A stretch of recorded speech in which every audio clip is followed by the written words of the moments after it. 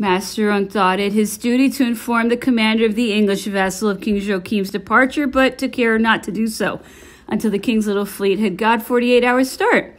Murat's intention was to land at Salerno, which is a port situated about 30 miles from Naples, where a considerable number of the old Neapolitan troops were being reorganized, but a storm having separated him from his flotilla, he made up his mind, instead of returning to Salerno, to rally the rest of his forces and to land immediately in the neighborhood of Pizzo. The felucca on board which King Joachim found himself carried about 30 old officers of his, amongst whom was General Francischetti. This little troop, at the head of which Murat placed himself in a general's uniform, was pacifically received by some coast guards who happened to be on the beach and who recognized King Joachim. They marched without loss of time to the town of Pizzo and entered the marketplace. Murat addressed the inhabitants who surrounded him, and some saluted him as their king, offering him horses which served to mount his troops, but the majority displayed timidity and hesitation. Joachim continued his march on the Montaloni without respite. The agent of the Duke de L'Infantado, who enjoyed great influence with the inhabitants on account of this duke's immense possessions at Pizzo and elsewhere, addressed them after Murat's departure and threatened them with the vengeance of Ferdinand's government if they did not oppose the usurper's march. He even succeeded in making a troop take arms and placed himself at their head on this march. On Montaloni, King Joachim fell in with a colonel of gendarmerie named Trentacapelli, who was on his way from Montaloni to Pizzo. Murat invited him to join them, but this officer, who had little confidence in resources so feeble for so great an enterprise, respectfully declined the offer. The colonel said, pointing to Montaloni, that he could only recognize as king the man whose flag should float on those towers. Trentacapelli, whom the king had very imprudently allowed to continue his way to Pizzo, met the Duke de L'Infantado's agent there, urging the people to take up arms for King Ferdinand. The colonel added his efforts and the influence of his authority to the agent's exhortation. Then, placing himself at the head of a large troop, he marched rapidly in pursuit of King Joachim and came up with him very soon, about halfway to Montaloni. King Joachim and his friends, seeing the distance, imagined that they were coming to join them.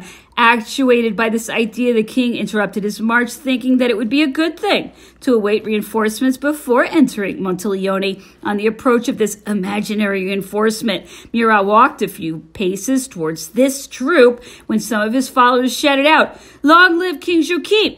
To their great surprise, this was answered with a discharge of musketry. A fierce encounter ensued, and the party of King Murat, who defended himself with the courage of despair, lost some men, and many were wounded, having to deal with an enemy numerically much superior and unable to advance on Montaloni with his enemies behind him. The king made up his mind to return to his ship, and followed by General Francischetti and a dozen others, he cut his way through the thick of his enemies, wounding several with his own hand and discharging his pistol point blank at Colonel Trentacapelli, whom he missed. The vigor of his attack disconcerted the enemy and filled their ranks with confusion, of which the king took advantage to run to the place in the bay where he had left his ship. He had received no injuries, although all his comrades had been wounded. In the meanwhile, the commander of the expeditionary fleet, Barbara, a Piedmontese officer now in the king's service, having heard firing and considering his personal safety only, or perhaps bought over by Ferdinand's agent, had left the coast, abandoning King Joachim to his fate. In this desperate situation, the king jumped into the water to reach a fishing boat which was within reach, followed by Francischetti and the remainder of his followers. Fate would have it that this boat had unfortunately settled in the sand, and the united efforts of the fugitives to run it out into the sea were in vain. They then ran up to a smaller boat which was within 20 paces, and meanwhile the coast was covered with the king's enemies, who watched them with astonishment without firing or without approaching them. To make matters worse, this little boat in which the king could have escaped with his followers was chained to the shore, and all efforts to break the chain were fruitless. The fisherman to whom the boats belonged and who was perhaps afraid of losing his boat pulled at the chain, whilst another fisherman who had run up seized on the king, who with one blow on his head butted him into the sea. The example given by these two fishermen was followed by other assailants, and the boat was soon completely surrounded. No violence was committed upon the king, who stood up in the midst of his assailants, adjuring them to let him go, and as a last hope, showing them his passport for tryst. Finding them deaf to his appeals, Joachim was obliged to give himself up into the hands of his enemies. News of this important capture having been telegraphed to the Neapolitan ministry, an order was sent back by telegraph that a court-martial should be called together to try and to sentence King Joachim. It is known how very expeditious was this trial. Murat listened to his sentence with a smile of contempt. He had written the following letter to his wife, enclosing a lock of his hair. My dear Caroline, my last hour has come. In a few moments, I shall have ceased to live. In a few moments, you will have no husband. Never forget me. Do not curse my memory. I die innocent. Farewell, my Achille. Farewell, my Letitia. Farewell, my Lucien. Farewell, my Louise. Show yourself worthy of me to the world. I leave you without a kingdom, without wealth, in the midst of my enemies. Remain constantly united. Show yourself superior to misfortune. Think of what you are and what you have been. God will bless you. Know that my greatest grief in the last moments of my life is to die far from my children. Receive my paternal blessings. Receive my kisses and my tears. And ever hold in your memory your unhappy father, Pizzo, October 13th, 1815, Saint Joachim. King Murat declared that he died in the Roman Catholic religion and begged the assistance of a priest who comforted his last moments. He placed a portrait of his wife and his children on his bosom, and then refusing to sit down on the bench which was offered him or to allow his eyes to be bandaged, he himself gave the word to command to fire. And not a single muscle of his face betrayed that he felt the slightest emotion. Thus perished by an obscure death a man to whom fortune, having taken him from a very lowly position, had reserved him the loftiest destiny. An intrepid soldier, frank, loyal, generous, throughout his whole career, and on the throne which he had admirably occupied, he had carried all these brilliant qualities to excess. Animated by too much confidence, he made peace with his enemies when he should have continued to make war, and recommenced war when he should have maintained an expectant attitude, which is what brought his ruin. Various letters which I had received recalled me to France. I myself felt the lack of information which was experienced there rendered my early departure necessary, and I accordingly made up my mind to ask for the necessary authorization for going there. On April 9th, I begged the Empress to ask the Emperor of Austria to grant me a passport which could only be delivered with the special permission of this prince. After some very affectionate attempts to dissuade me from going, Marie-Louise was good enough to promise to speak to her father on the subject. I awaited the result of this promise for some days, at the end of which the Empress told me that she had had great difficulty in getting the Emperor of Austria to allow me to go, and that before ordering a passport to be given to me, he wanted me to see Prince Metternich, and that I should be sent for at any moment by this minister. I resigned myself without reluctance to this delay. Have confidences, the variations in the language of the influential people with whom I was brought into contact, comparisons which I was enabled to draw, thanks to the role of observer to which I was reduced, the indefinite adjournment of the Emperor of Austria's departure for Prague, a whole concatenation of circumstances and indications had given birth to certain hopes in my heart, which were unfortunately never to be realized. I had no doubt that some event or other was being waited for. It may be one of those lightning strokes to which the Emperor Napoleon was so accustomed.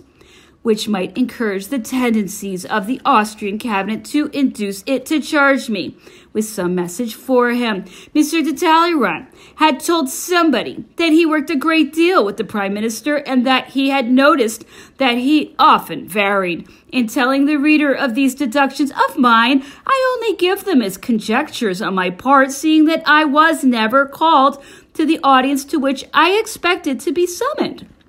Life at Schönbrunn and in Vienna had become intolerable for French people. The police behaved brutally towards them. Count Anatole de Montesquieu was coming one day from Vienna to Schönbrunn when he was detained at the Mariahilf barrier by an agent who informed him that he was not allowed to cross the lines. Monsieur de Montesquieu went up to the police office and, not finding any explanation of this order, went home to his mother to wait for it there. A quarter of an hour later, a messenger came from Monsieur de Hager, director of police, with apologies for the misunderstanding which had interrupted his excursion and the assurance that such a thing would never occur again. In spite of this assurance, we were frequently exposed to similar unpleasantness. Since General Neipperg's departure for Italy, Baron de Wesenberg, the Austrian minister, one of the negotiators at the Congress, acted as intermediary between the Empress and Prince Metternich, whom she used to see at her son's apartment every time that she went to Vienna. He was often charged with letters from General Neipperg. Archduke Charles appeared also to enjoy the Empress's confidence. On April 13th, a religious service was celebrated in Vienna in commemoration of the anniversary of the death of Maria Theresa, Marie Louise's mother, and she was present with her family.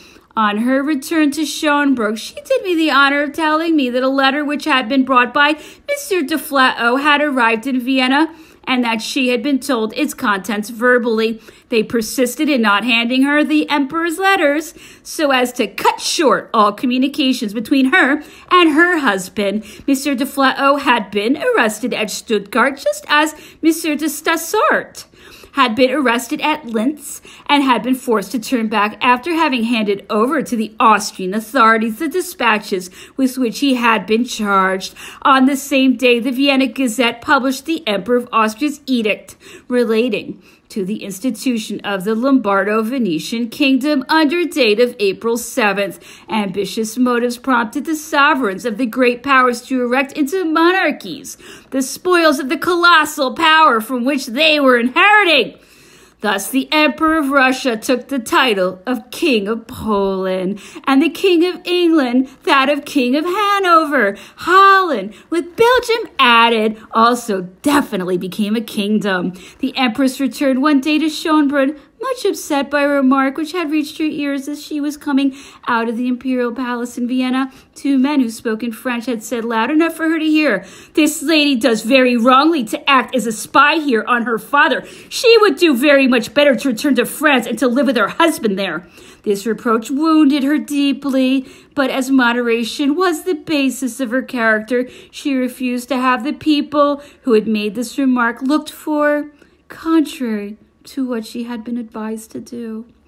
Count Aldini had just brought a letter from Princess Elisa, Napoleon's sister, to Schönbrunn, in which she begged Marie-Louise to use her influence with the Emperor of Austria to enable her to return to France. In spite of the goodwill of the Empress, who went specially to Vienna to ask for this permission for her sister-in-law, her application remained without any result, and no answer was vouchsafed by the Austrian cabinet.